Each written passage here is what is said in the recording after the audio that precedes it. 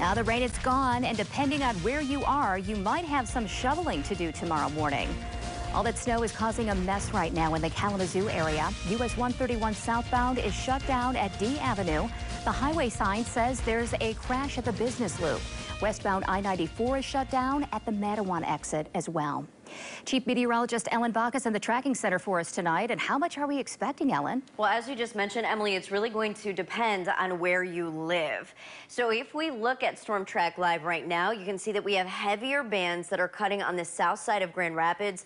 That's where most of the snow is going to be stacking up for us.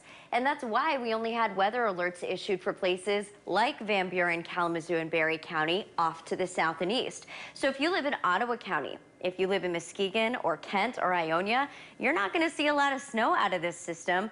An inch or less in some cases, especially the farther north you get, which is right on track for this forecast.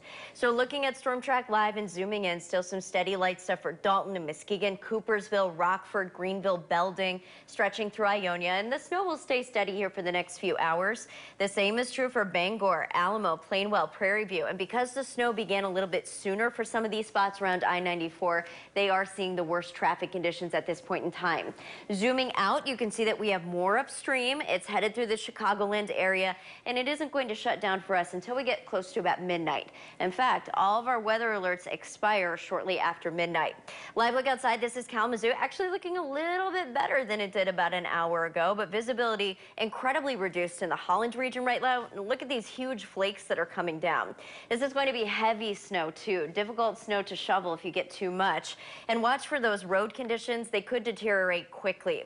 Looking at our visibility tracker, heaviest snow right now, Muskegon, Holland, Allegan, down through Kalamazoo.